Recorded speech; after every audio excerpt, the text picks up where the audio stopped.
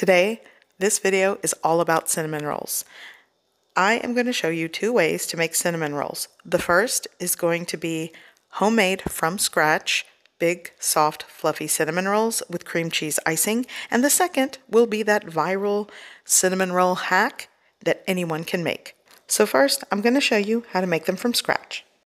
To get started, I'm going to be using 4½ cups of flour. Here I'm using bread flour. You could opt to use all-purpose flour. And I will have the measurements in the description below this video. I'm also going to be using a 1/3 cup of dry milk powder, 12 ounces or a 12-ounce can of evaporated milk, 1 teaspoon of salt, 2½ teaspoons of fast rising yeast.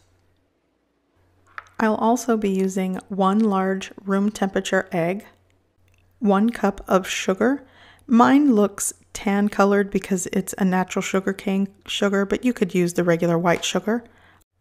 And I will also be using 2 tablespoons of oil. Now this is fast rising dry yeast, so essentially you could just add it to the dry flour mix, but I want to make sure that it will activate first. So here I have warmed my evaporated milk. You'll want to warm it to around 110 degrees Fahrenheit. I've added 2 teaspoons of sugar, dissolved it in the milk, and now I'm going to add my yeast. And now I'm going to let it set for around 10 minutes. And then you'll notice if it does activate, it'll get foamy like this. And now you have your activated yeast that will go into your dry ingredients. So now I'm going to put my dough together. In a large bowl, I'm going to add all of my bread flour. Like I stated earlier, all-purpose works. Here is the dry milk powder. I'm also going to add my sugar into the mix and combine this well. Next, I'm going to add 1 large egg. I'm going to crack it into a bowl and beat it before adding it. And honestly, I forgot to add my salt. But at this point, before adding the egg, you'll want to add the salt to one side of the bowl and sort of mix it and bury it under the flour to one side, like I'm doing here.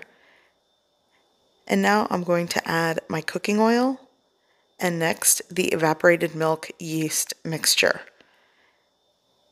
And I'm going to use this spatula to scrape the cup and combine the ingredients. You want to use this or a stand mixer because it will be sticky and tacky at first. So once it comes together, you can go in with clean hands, or like I stated, you can use a stand mixer to bring everything together and form it into a dough ball like this. And now I'm going to let it set covered just for about 15 minutes. Just so that the dough has a chance to absorb all of the wet ingredients, and then it becomes easier to work with and knead. So it's been 15 minutes, and I am going to lightly flour my work surface. Actually, I started here on this cutting board, but eventually I'm just going to move everything and work on a clean counter. And with clean hands, I'm going to knead this until the dough ball becomes smooth on the surface, and it'll spring back to touch. That lets you know that you've worked the gluten in the flour. I stated earlier I am using bread flour, but you definitely can use all-purpose flour in this recipe. It all works, and I do that as well. So it does take time to knead by hand. And essentially, you are going to knead this until it passes the window pane test, and it's when you can stretch and pull the dough thinly, and you can see light and shadows through the thin, stretchy dough. That's what you're looking for. So here in my bowl, I'm going to add some cooking oil, and I'm just going to spread that around the surface of the inside of the bowl just to make sure that the dough comes out when it proofs. And I'm just going to coat the dough ball in the cooking oil. And once again, I'm just going to lightly or loosely cover this, and I'm going to place it in my oven with the oven light on only. And you'll want to let this proof until it has doubled in size. That may take an hour and a half or maybe 2 hours. It depends on the temperature and conditions of your kitchen. In the meantime, let me show you how to make the filling. Here I have 2 teaspoons of ground cinnamon that I'm going to add to 1¼ cups of light brown sugar. And I'm just going to give that a mix. Now, typically I do like to add 1/4 teaspoon of salt to this mixture, but I am going to be using sea salted butter to spread on the dough, so I opted not to use it.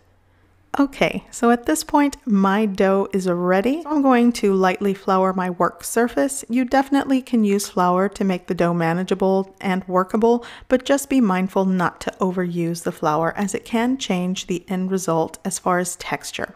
So I am going to put my dough right onto my work surface and start rolling this out. I'm going to try to roll it out to about 15 by 11 in shape. That should be a good work surface to work with this dough to be able to fill it and roll it up. And once I roll it out, I'm going to spread 1 stick of sea salted butter. If you're using unsalted butter, just add 1/4 teaspoon to your sugar filling, and that should do the trick to balance the flavor. And after I spread the butter, I'm going to sprinkle all of my brown sugar and roll this up and use dental floss to try my best to evenly cut these into 12 rolls. So I'm sprinkling on the last of this brown sugar cinnamon mix. Now I'm just going to take the dough and gently roll it tightly. And you want to do this as carefully as possible.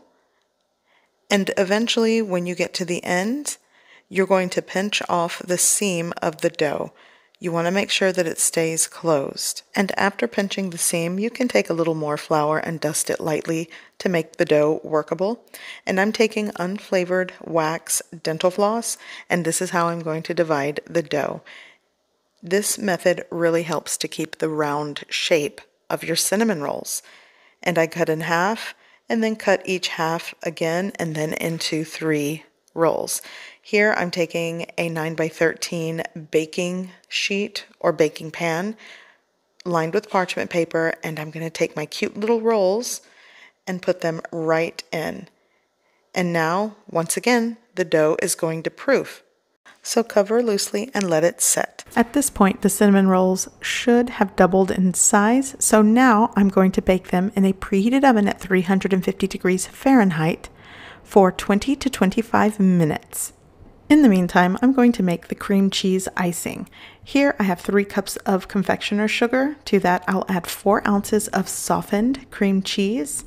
I'm also going to add around a teaspoon of vanilla extract and around 2 to 3 tablespoons of milk. I'm just going to give it a good mix, combine well until it is smooth and creamy.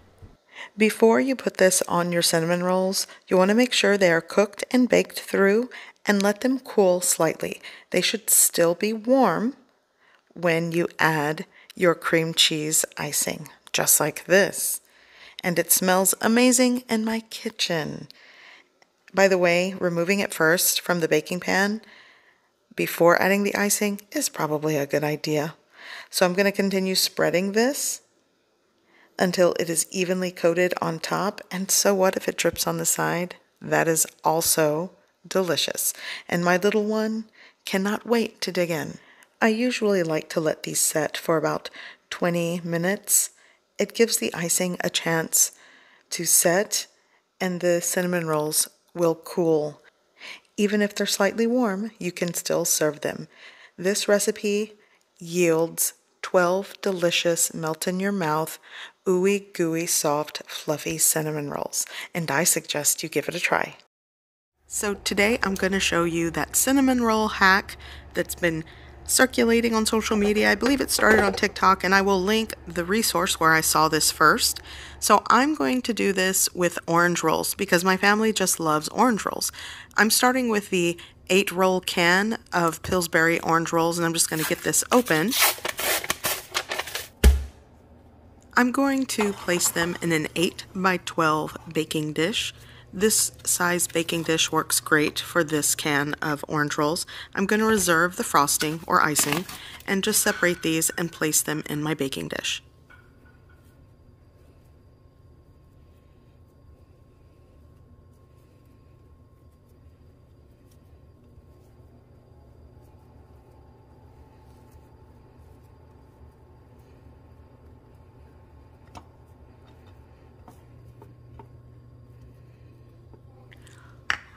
Here I've melted my 4 tablespoons of unsalted butter. I'm adding 3 tablespoons of packed light brown sugar.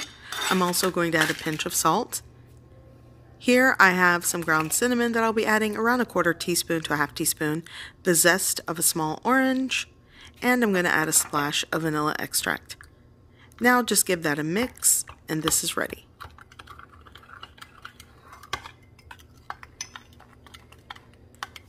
So for the heavy cream, I'm going to start with 4 tablespoons or 1/4 cup of heavy cream, but ultimately I'm going to use a 1/2 cup of heavy cream for this recipe.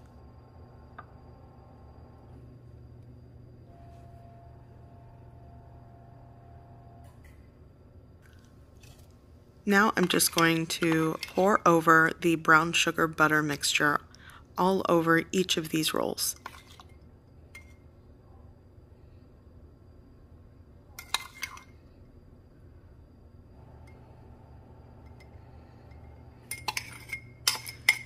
I'm going to tightly cover this with aluminum foil, and I'm going to bake in a preheated oven at 350 degrees Fahrenheit for about 35 to 40 minutes. So it has been 35 minutes, and I believe these are done. Now, if your oven maybe runs a bit hotter, then it might take less time, but 35 to 40 minutes works. So I'm going to carefully unwrap this. And you could wait maybe 5 minutes to ice them. You could also make your own icing, but I'm just going to use what's in the can here.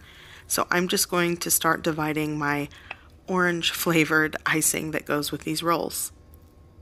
So you definitely can use the original recipe, which calls for the cinnamon rolls, but I really like orange rolls, and so does my family. So this is why I opted to try it with this, and it totally works. It makes this so pillowy soft. I don't think I'll ever make these store-bought rolls the same. I'll always probably add the heavy cream and the brown sugar butter drizzle to it. It really does elevate the flavor of a store-bought canned cinnamon roll, or in this case, orange rolls. So I have company coming over, and I decided to make these rolls, but I'm going to show you how pillowy soft these are. And I'm going to serve this with black coffee and cream on the side. It's so good. So I hope you give this recipe a try. I hope you like it, and thanks for watching.